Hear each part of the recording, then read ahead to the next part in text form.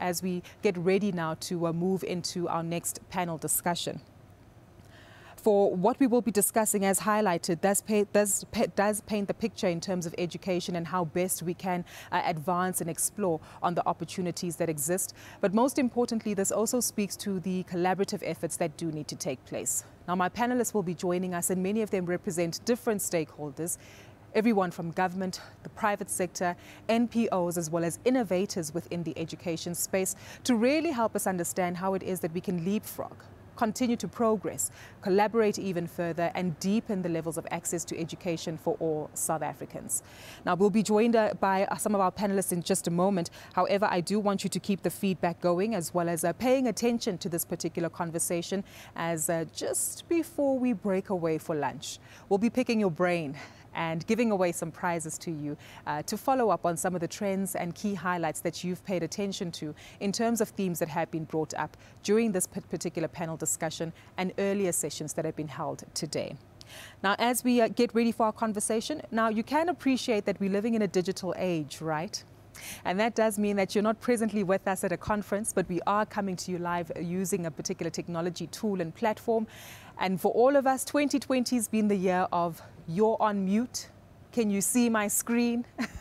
And of course, ensuring that there are minimal technical disruptions. But even though that might take place in the background, we'll ensure that it does not disrupt the quality of our broadcast as well as content of our conversation for today. So with that being said, we are still ensuring that we have a few more of our guests who will be joining us. However, I think it's fair that we get the ball rolling, as well as perhaps intriguing your interest by pulling in two of our guests who are going to join us now to deep dive into this particular conversation in terms of understanding how it is that their respective organizations and the portfolios that they cover enhance the access to education that is so greatly required in South Africa.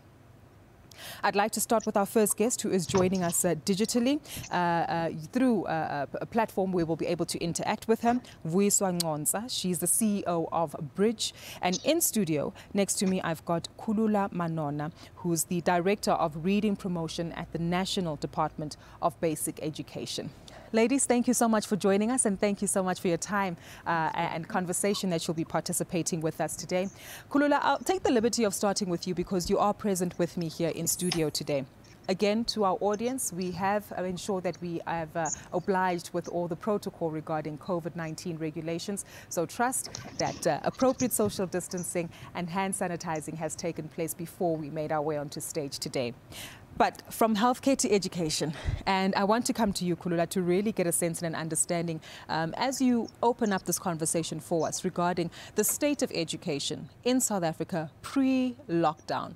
Perhaps if you could take us in terms of understanding what the landscape looked like and how that was radically challenged by the subsequent lockdown that was implemented.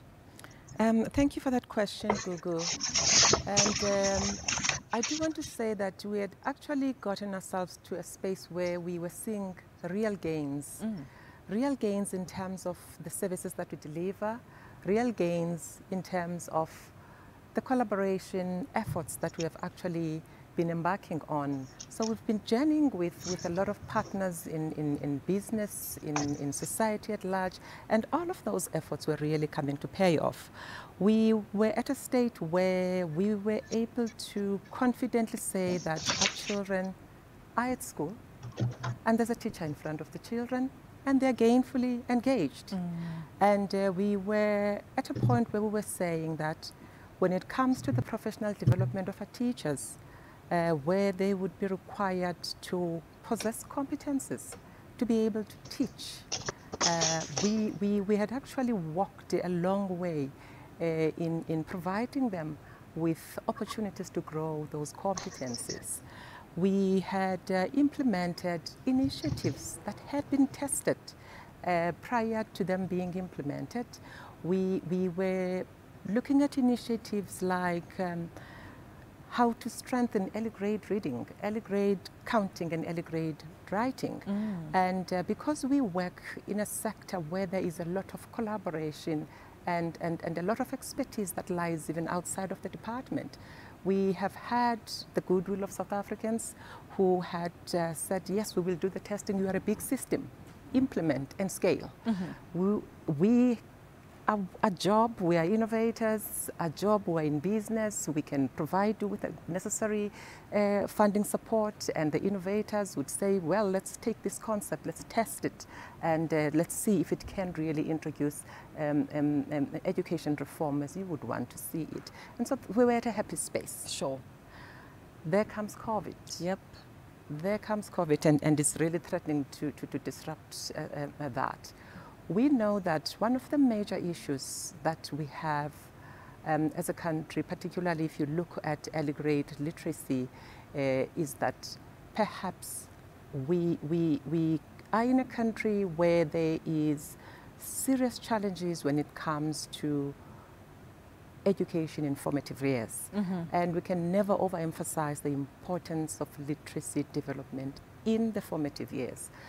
Because now we do know that we accept children in the schooling system who exhibit some gaps and some deficits. Yes. And there's enough body of research that shows us that our learners come from homes that do not have access to texts, access to stimulating and exciting reading books, particularly in the languages of those learners.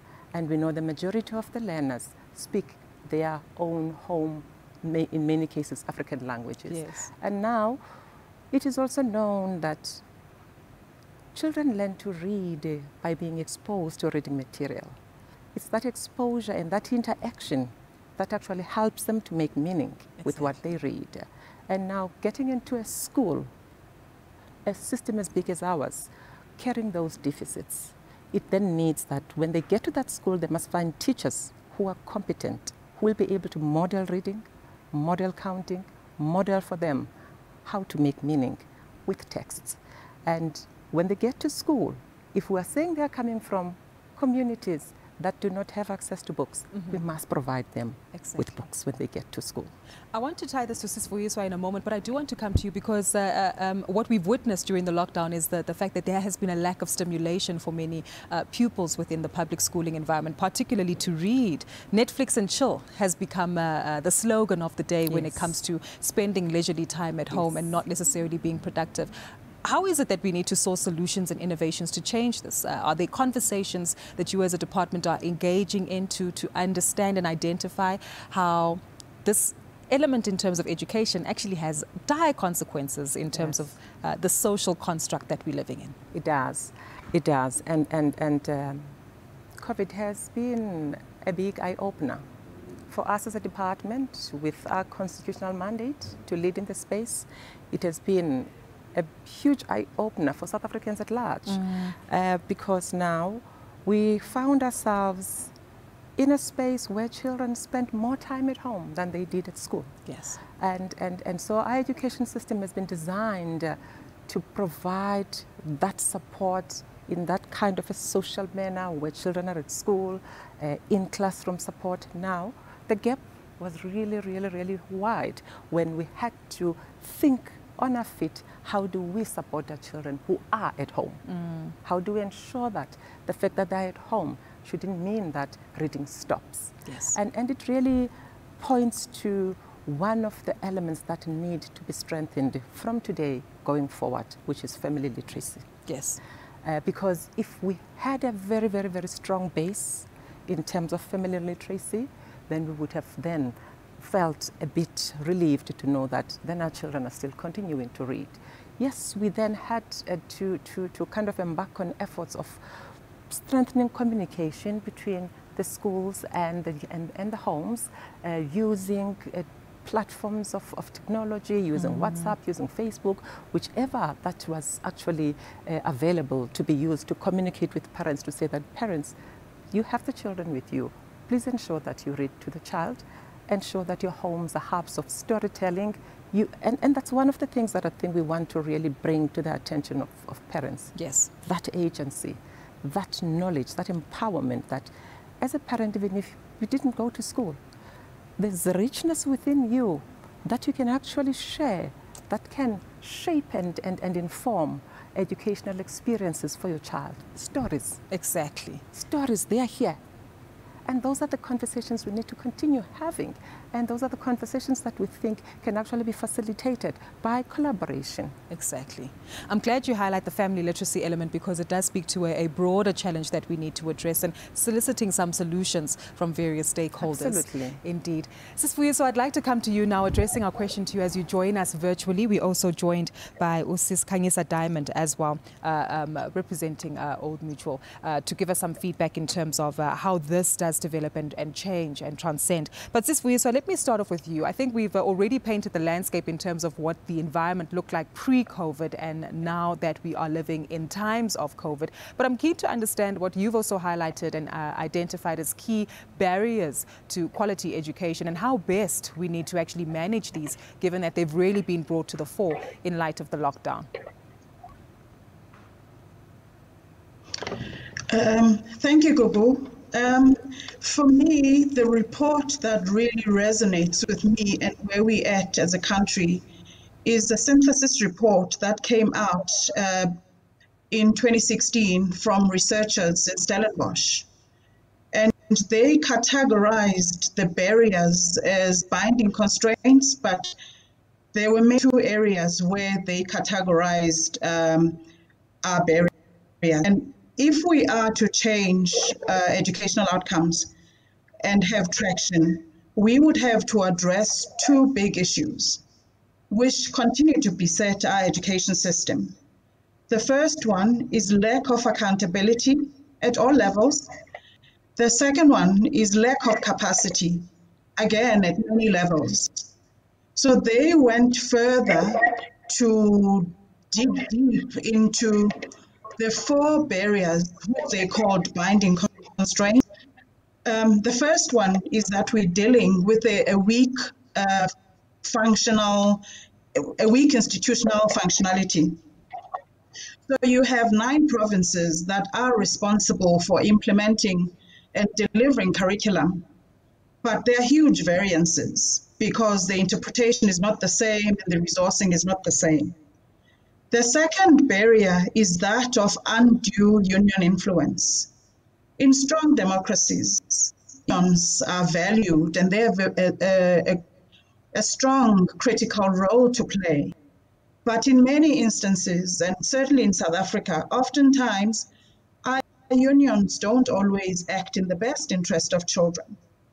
And it's very difficult to get rid of teachers who shouldn't be teaching. The third barrier for me and from that report is the fact that it was highlighted that many of our teachers don't have a strong content knowledge, or pedagogical skills, which speaks to how we recruit, how we support, and how we nurture our teachers. The last area, which is a huge barrier, is the fact that even when children are at school, there's no guarantee of the quality of teaching and learning they get when they're there. And all these barriers were there before COVID-19, and they've just been exacerbated now. You will also remember that to observe social distance, the schools are now rotating, so children aren't at school every day. And they're there for less time, and even at the best of times, they weren't necessarily getting quality teaching while they were at school. So those opportunities to learn continue to be lost. And at least 6 months of this year, children were not learning effectively. And I think we were caught napping, and we are not unique as South Africa in the sense that the way education has engaged parents hasn't been forward thinking, which now means that there is an opportunity for our schools to engage parents and caregivers differently, and to make sure that schools communicate with parents. And I mean, for all those of us whose parents might have been active in our education, you know, when you know that your teacher is in contact or speaks regularly with your folks, you tend to behave differently. You don't want to disappoint. So it sort of like keeps you, it keeps you wanting not to disappoint and wanting to do the right things. So while the effects of COVID-19 have been devastating, they are providing us opportunities to do things differently and engage parents, not just when kids are naughty, but also to report back when kids have had major successes, so that you're not only engaging. I mean, no parent will be called to school to always be told that your child is not behaving and doesn't belong here. Certainly. So as a private sector, as civil society, and as government, we need to do collaborative partnerships to drive educational change. Thank you so much for sharing those initial thoughts with us, Sisvuyo. So we really do appreciate it. And we are painting a landscape in terms of getting the overview and the gist of the conversation from each of our panelists who are joining us. You might be mindful of the fact that Kayakazi Namfu of Public Schools Partnership was meant to join us. However, due to some technical challenges, we do continue with the conversation, but we'll be sure to ensure that there's ongoing engagement with all our various stakeholders in the upcoming sessions. Another guest who is joining us virtually is Khanyisa Diamond. She's the Head of Education at the Old Mutual Foundation. Khanyisa, great to have you with us, and thank goodness technology has pulled through for us this morning.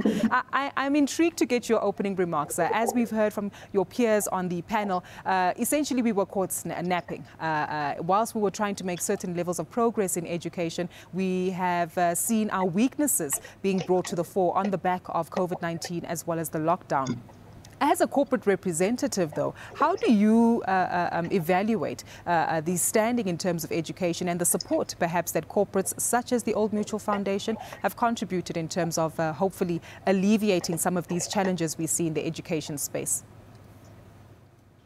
Thank you, Gugu. I think what we've already heard from Kathy as well as Dr. Ramphele, and how we've introduced this session actually is that education receives significant funding both from the private sector as well as the public sector, and yet continuously we continue to see poor outcomes. And so with COVID-19, which has ravaged an economy that was already on a lifeline, we are likely to see a reduction in funding for education, both from government and from the private sector, and that is worrying.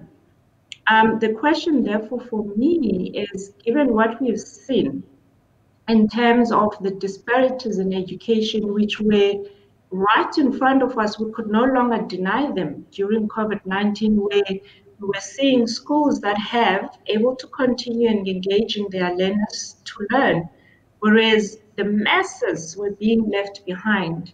And the question is that, given the quantum of the work that needs to happen to transform education in South Africa, what do we then need to do differently moving forward in terms of how education should be resourced, in terms of which strategies should we pursue in order to bring about change? We cannot continue as we were continuing pre-COVID-19. We knew that there were disparities, but we're running out of time. So we need to think about what will be our priorities, given that moving forward, the resources are going to be much less.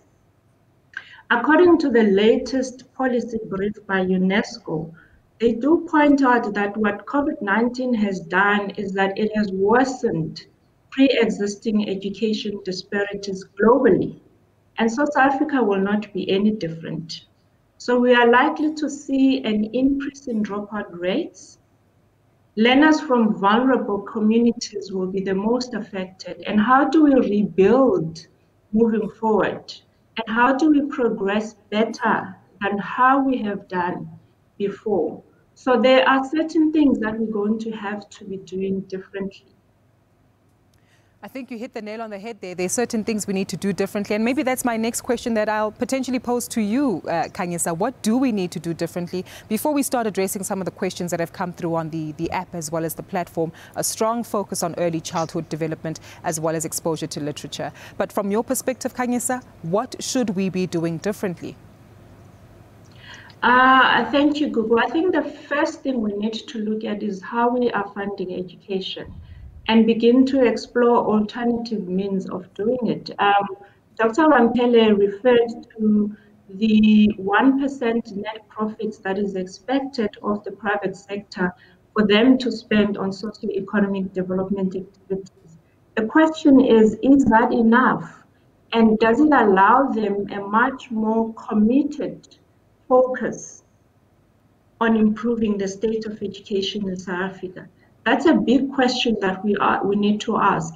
And we also need to say, when we are saying that education is getting significant funding, what does that mean in relation to the quantum or the scope of work that needs to be done in order to achieve transformative work?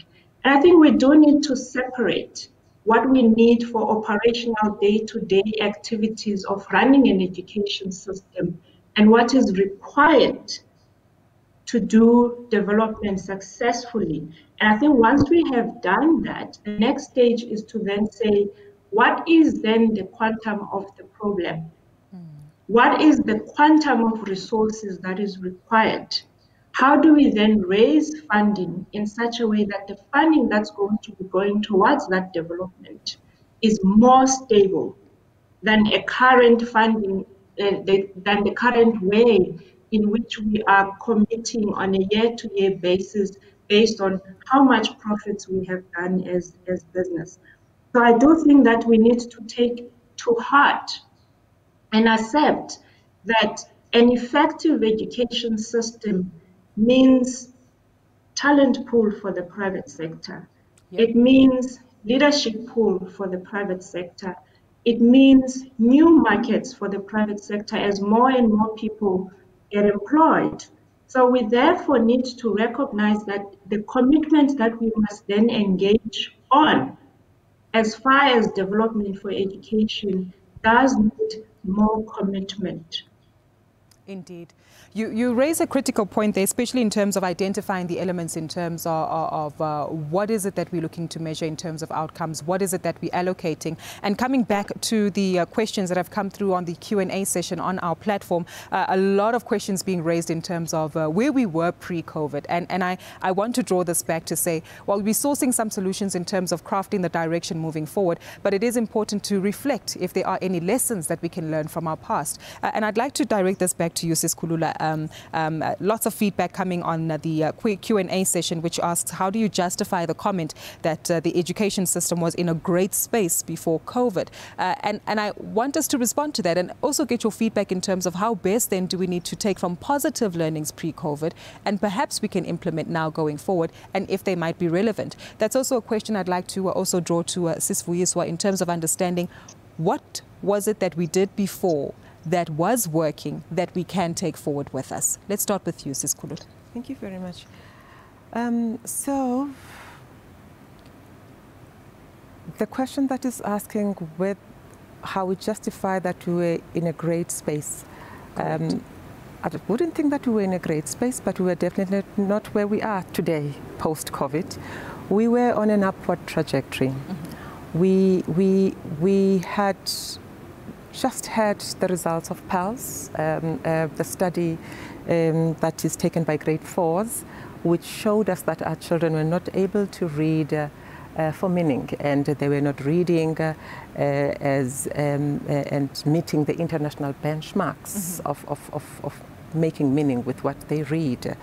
And so post that, post the receipt of results of PALS, we started implementing a lot of initiatives, and we started to look at what makes for reading for meaning. Mm-hmm.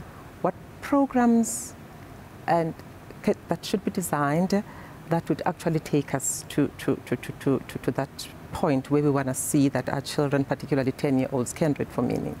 For instance, we implemented a lot of programs. I'm going to make an example of early grade reading study. We took a study which showed us that to strengthen that, we have to ensure that there are the right resources. Those resources are mediated by a competent teacher And when that teacher is mediating in terms of the strategies that that teacher would be using, for instance, there has to be an emphasis on in-classroom support, where we then started looking and conceptualizing how to bring in coaches into the education space to support the teachers and to support the support advisors. We went out on a call to business, to society, to ask them to work with us, and we established the National Reading Coalition, which is a coalition of all the willing partners who have the same goal. We share the same aspiration of really taking our children on this positive trajectory where they can be able to read and write and count, and we have seen those paying off. I want to draw this to the comment that Sis Vuyiswa also shared with us earlier, that despite small successes that you allude to, as you correctly do, it does appear to be fairly isolated. Vuyiswa did allude to the fact that resources aren't shared and spread adequately and evenly across the country, that labour, teachers to a certain extent don't always work in the best interests of students. So I guess how I'm trying to tie this into this particular statement is, what is it that worked within those particular spheres of success that we can now look back to and now try to scale in order to ensure that we avoid more of the challenges that we had pre-COVID? It's what we had discovered to be one of the issues that take from progress. It's that working in silos, operating in these small corners, having these small pockets of excellence here, which is why we called on all role players in the space to get involved and form a coalition. Because with that coalition, you get to understand if there are duplications, you get to share resources, so you maximize on the investment. And because what we discovered was that there were instances where a particular partner of ours would then converge on this very same corner of school, and the next one would come to the very same school and give resources when there are other areas that have been actually left dry without any of those resources. So collaboration is what we are really, really harping on, to say join hands with us, because once we join hands, we then get to have a shared understanding of the problem, its depth, and how it manifests, and we are able together to actually arrive at a kind of a framework of a common purpose, and aligning those purposes in terms of how we can resolve those issues. Issues of resources that do not stretch far enough. We are government, yes, but we have our own challenges in terms of being able to provide every learner with a book. We do it with workbooks. Every learner has a workbook, but we know that workbooks are just workbooks. Sure. We need more, way more than that. And we have willing South Africans in the form of business, in the form of just ordinary South Africans who want to get involved. So we didn't have a platform before. Now we do have a platform. Indeed. I want to build up on that element of collaboration, and Sis Vuyiswa, bring this back to you for a moment, because collaboration is right up your alley as the CEO of Bridge. You bring together innovators, individuals within the public sector, the private sector as well, in order to capitalize on this particular growth. On the back of what has been mentioned by Sis Khulula, how best then can we actually expand on these sweet spots that have been happening in silos and bringing them to scale? Is collaboration working, and are we collaborating on the right aspects? From your observations, how best do we need to ensure that this becomes more fruitful than what it was in the past? So one of the amazing things that have happened as a result of COVID-19 is a stronger relationship between civil society, funders, and government. So I represent the National Association of Social Change Entities in Education. And social change entities is a fancy word for NGOs. So as part of accountability and building trust with stakeholders, we have seen how the Department of Basic Education has taken it seriously. So since the beginning of COVID-19, we had about 7 meetings where government has shared their plans, and they've also opened up and have been honest about where they have shortcomings. And that has enabled some of our members as NASCI, which are NGOs, to think through how they can galvanize support from the private sector to get some of the programs that are sorely needed funded at school levels. So while COVID-19 has had a devastating effect, it's all opened up other avenues where different stakeholders are able to work with government and do some system strengthening work and catalyze private sector funding to support our schools. So I would say we need to do more of that, but be very clear about the roles and responsibilities and who does what. Because the reality is that we have a trust deficit, and not just in education. So a lot of these partnerships have to build trust in order for all of us to know what we don't know, to begin to come up with strategies for education. So if you look at the private sector, I mean, 10 billion rands is a lot of money, but it's a drop in the ocean when you consider the resources of government. So we work in a way that strengthens the system, but also unlocks money so that we're not working in silos, we're not duplicating resources, but we're also sharing knowledge. In closure, collaborative partnerships are key to educational change. I'm glad you highlight that, as it does come up as one of the key questions that has come up from the chat service that we have here. But I do want to also get your thoughts here, Sis Khanyisa, in terms of how we can actually embark on this collaborative effort in a more measurable outcomes and in a better way, particularly in terms of understanding how business is maybe focusing on new elements of the education landscape, being ECD or maybe the more higher and more established years of education that might take place. How is Old Mutual approaching this and the ongoing conversations in terms of increased collaboration? That's for you, Sis Khanyisa Diamond. Thank you, Gugu. I think for us, we are also focusing on finding partnerships. First of all, the partnerships will need to be with government, the Department of Basic Education, in understanding what is the strategy moving forward, what are the focus area that needs support, and so how do we then leverage what they're already doing and to bring about resources to support that. So partnerships with government are going to be key. But not only that, I think as the private sector, we need to galvanize each other. So if we have a partnership and we have a relationship with another private sector, Standard Bank with Nedbank or with a Cashbuild, we bring various resources. So let's encourage each other to collaborate and work with each other in partnership with government so that we do not duplicate resources.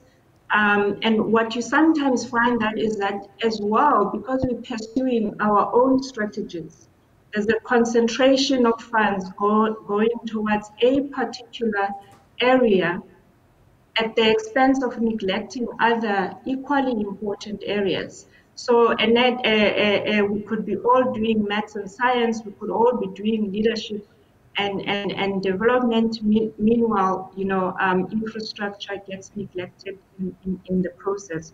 So I do think that we need to go back to the drawing board as a collective and drive education and what needs to be achieved and what needs to be transformed in unison rather than as different singular organizations that are pursuing their own strategies. So for us as Old Mutual, we are looking for partnerships and definitely moving forward any of our CSI and corporate social responsibility strategies that we're going to be pursuing moving forward. None of them are done without consulting and understanding the direction that government is moving forward or towards. Khanyisa, you mentioned the drawing board. I want to take it to the chalkboard for a moment. There's a lot of activity happening in the chat as well as the Q&A regarding teachers, and has been highlighted by Vuyiswa. There's a strong level of concern regarding the labour force and their level of commitment to educating our children adequately within the fundamental space. I'd like to throw this to you, Sis Khulula, and then Vuyiswa, I'm happy for you to jump in as well if you've got any feedback in terms of how we ensure that we have them fully on board, not only to be part of this digital migration and a new way of learning and skills development, but making sure that they are fully committed and invested in terms of education. What are the conversations that are taking place from DBE? And maybe Vuyiswa, you can also share some feedback as to what some of the concerns are that have been raised in that regard. Are you referring to teachers or to teachers specifically? Right. Teachers specifically. Okay. And only directing this at you because I do understand that naturally there would be a relationship between labour, the conversations that take place with school teachers and the Department of Basic Education. You are actually asking this question. We're meeting here in October, which is a teacher month. It's a teacher appreciation month. There is a lot of good that our teachers are actually bringing into their profession. There are perceptions out there that teachers they do not want to work or they do not know what they are doing. We wouldn't say that we do not have challenges of capacity with some of the teachers, but it really does not describe the entire teacher force that we have in South Africa. We have willing teachers who take up their professional development very seriously. But now what do we do as a system to support them? What are the institutional mechanisms that we put in place? As a system, we have categorized professional development as one of the most important avenues that we should take to support our teachers. And in so doing, we ensure that the courses that we provide our teachers are courses that are endorsed. We have a body that says that the Council for Educators that ensures that teachers who must participate in professional development, which is some of that is self-driven. And is that, I was about to say, yes, is that something that everybody has a buy-in into regardless of ages and where they stand absolutely in the generational path? Where they stand in the generational path. When we say they are assets, it's not a slogan. We really invest in them, and so some of that is self-driven, and some of that is driven by needs that those who provide those services to teachers pick up those needs. So teachers go through self-reflection tools where they get to understand where they are in terms of their own growth towards mastery of content and mastery of pedagogy. Where there are challenges, we are able to use those reports and we are able to then provide them with the kind of professional development that they need. What has been the biggest frustration from teachers that you've heard during this time of lockdown? During the time of lockdown, the teachers have not been able to work with their children, to access their children as much as our children couldn't access the teachers, teachers couldn't access the children, because we have the digital divide has been one of those issues that has actually made it difficult for our teachers to be able to continue to do what they would have loved to do. Yes, I had said before, COVID was an eye-opener. Yes. And it has really launched us into understanding that the world has changed. We live in a technologically driven world. And how does that then impact on them and how they deliver their services in the future, now and post-COVID. And so we had already started implementing digital learning programs with our teachers to say that, yes, the device is there, it helps you, but it is about learning and how you use this device to deliver quality education. So we have a framework for digital learning, which we are taking our teachers through. It's something that we were doing pre-COVID. And in terms of availing devices, actually, even in 2019, one of the commitments that we made, which came through also from the State of the Nation address, is the provision of digital tools and resources for our learners, including those learners who are marginalized, who are in special schools. And that's where we were starting to actually deliver these digital tools and resources so that we can provide a kind of a blended kind of a learning service to our learners. Vuyiso, I'd like to draw this one to you to hear some of your insights. We've mentioned chalkboard and we've gone to digital tools. So it just shows you the kind of shift that's taken place for educators here within the South African environment. But what's your experience been like? And I also ask this, bearing in mind that we might be seated here in Johannesburg and many other urban areas across the country, but the situation is very different when you go out to more rural areas of South Africa's education force. Are you finding new ways to get the buy-in of educators, whether it's through a chalkboard or digital tools? What incentives and conversations are you having in terms of getting their buy-in and shifting their mindset to prioritize learning again? So our strategic thrust as Bridge is to convene communities of practice. And that's what in DBE circles are known as professional learning communities. So we are finding that teachers do want to use technology, but there's a lot of fear. And so it feels like you're building the plane as you're flying. Through COVID or during COVID, we've also seen how many teachers were also taking ownership of the narrative and wanted to evaluate themselves. If I can remember one of the surveys that some of the major unions did in May, they went out to their colleagues just to get a sense of how much work has been happening during the hard lockdowns. A large percentage of that survey, like 51%, they indicated that they couldn't communicate with most of their learners.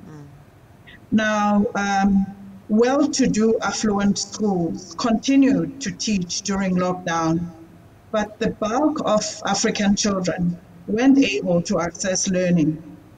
But the great thing about those surveys that were led by teacher unions was that they were using their own agency to measure the quantum of the challenges. So if you have 51% of the teachers not communicating, it highlights a huge gap and an inequity that not just government should resolve, but it highlights an area where the private sector could partner with government to bring in a lot of training workshops that fast track how teachers use technology, because we can't go back to the chalkboard.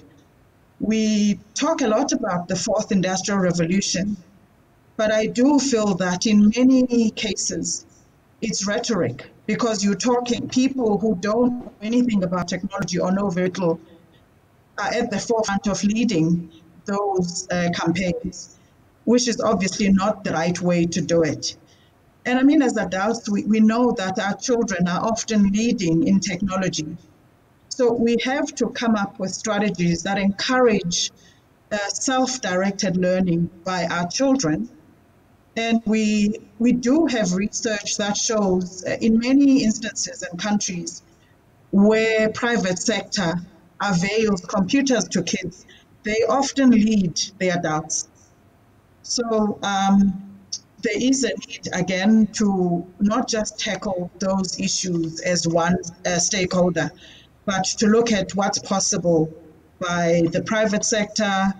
But it's going to require honesty so that the Department of Basic Education and by extension teachers do acknowledge what they don't know. But we find that with older teachers, it's often very difficult for them to admit that they don't know how to use devices. And although as Bridge and other partners, we have been embarking on assisting not just principals, but HODs to use the data-driven dashboards. And once they get it, they do use data and technology to improve the quality of their decision-making. But that starts with a sense of self-awareness, so that they know what they don't know and they go out to galvanize support from others who can assist schools to use technology better. I'm glad you highlight that. Looking at some of the comments and the feedback coming through on the chat, a lot of conversations in terms of using digital tools, if they might be appropriate for early childhood development. And I understand multi-sensory teaching is actually more encouraged, particularly in that department. And of course, the conversations around the other elements that contribute to digital learning or online tools being available, which speaks to data. And of course, prioritizing and understanding the difference between online learning and learning online, which I understand are two separate constructs as well that influence the landscape. But I do want us to shift to another theme that has come up quite significantly when it comes to the question and answer session from the audience members, and that speaks to early childhood development. And taking this back to you, Khanyisa, you highlighted earlier that the outlook does not look too positive in terms of additional capital that will be allocated to education going forward. And of course, that does also speak to a potential increase in dropout rates. Looking at the facts and figures, it is well documented, as Sis Khulula mentioned, the level and the spike in the dropout rate that takes place from grade 1 to grade 12 in South Africa, as there is a fall off of students along the way. As we focus on early childhood development, it appears to be, as the questions say, ignored, but yet still presents a great opportunity for us to reevaluate how we approach this. Sis Khanyisa, I'm keen to hear your thoughts here in terms of early childhood development, if that has been a focus for Old Mutual, or if this does provide an opportunity for us to review how it is that we approach ECD. And Sis Khulula, happy to bring this to you back as well here in studio in terms of getting your questions and thoughts around how best we capitalize on the opportunities and the risks that's presented by ECD, as that dropout rate could just be exacerbated and double in the years to come. Sis Khanyisa, let's start with you. Thank you, Gugu. Early childhood development is, for me, a key lever that guarantees us whether our children are going to fare well at school, particularly starting from grade 1 and up. So it provides them with fundamental skills and proper foundation to be able to deal with the curriculum from grade 1 and in later years. So it's very important. And I think in South Africa, only in 2022 will grade R, for example, be made compulsory.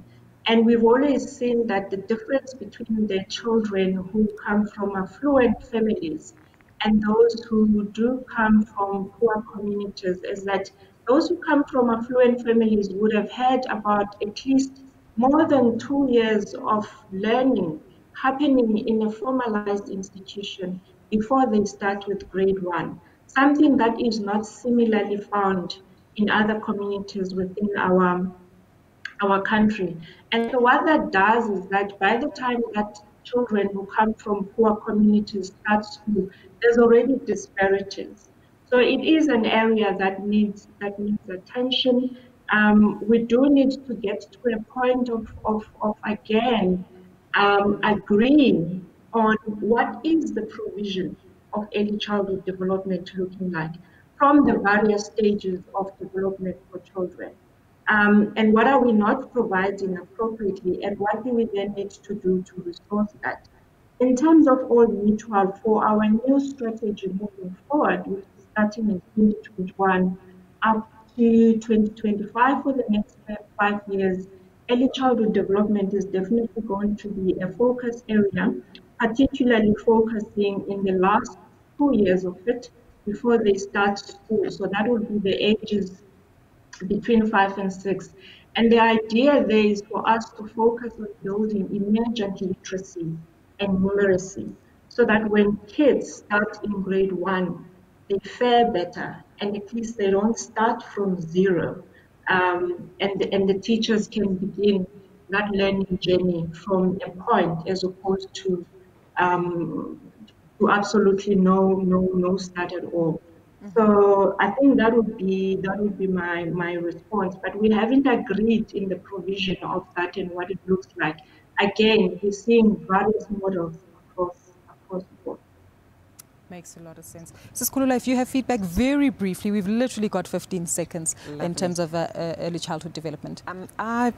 just going to say that then the opportunity is actually now for collaboration to be actually heightened in this space. The Sixth Administration has taken a very, very big decision to migrate ECD from social development to the Department of Basic Education so that we can have a kind of a comprehensive approach to the development of those young ones. And so we're at a space where we are scoping what it's going to look like. We are looking at once that function shifts over to us, we are then going to be starting to providing education. It has to be quality education. Yes. So opportunity for collaboration. So if Khanyisa is saying that Old Mutual is actually thinking of looking and prioritizing ECD, it is our priority now. There's a conversation that can certainly happen. It has to be had. There's a conversation that has to be had. Thank you so much. The time is now. Indeed, the time is now. The time is now. Indeed. I'd like to thank my panelists and guests for joining us for this conversation. As has been highlighted, the situation is quite concerning and does need clear attention to be paid by all stakeholders in terms of sourcing potential solutions. The solutions will not work for all stakeholders across the complete landscape of South Africa, but it's exactly where we need to find unique nuances in terms of our collaborative efforts and understanding the roles and responsibilities of each stakeholder that will really help us deliver results. But as has been mentioned, the time is now and we need to certainly implement now.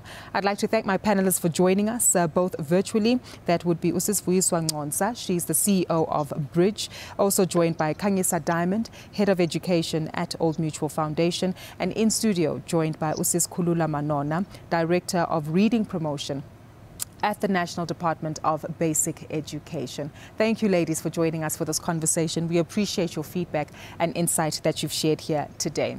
Well, we're getting quite excited with this conversation, and we're glad that you are too, in terms of the feedback that we've been monitoring from the chat services as well as the Q&A session. And we ask that you keep that momentum going, interacting with each other as you share some feedback on critical questions.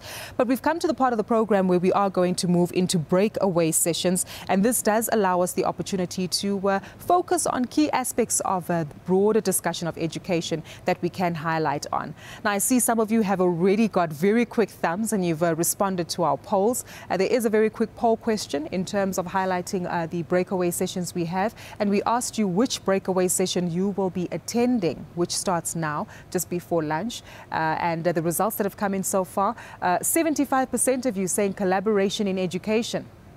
On the back of the conversation we've just had, I think it's quite clear how that's coming in. 64% of you, so those numbers changing slightly. Keep pressing, keep punching, they'll keep updating. But of course, the other two breakaway rooms that we have available for you, literacy, the key to quality education, and early childhood development, the building blocks for long life learning. So 12% there, but a large majority of you focusing on collaboration in education. Well, those will both be held on this platform, and you can find your way to the specific conversation that you'd like to participate in. But do be mindful of coming back to this particular main room and main feed, where we will be giving away prizes and asking you specific questions and interacting with you once the breakaway sessions are done before lunch. For the moment, though, ladies and gentlemen, we'd like to cross over to our breakaway sessions, which will be taking place shortly.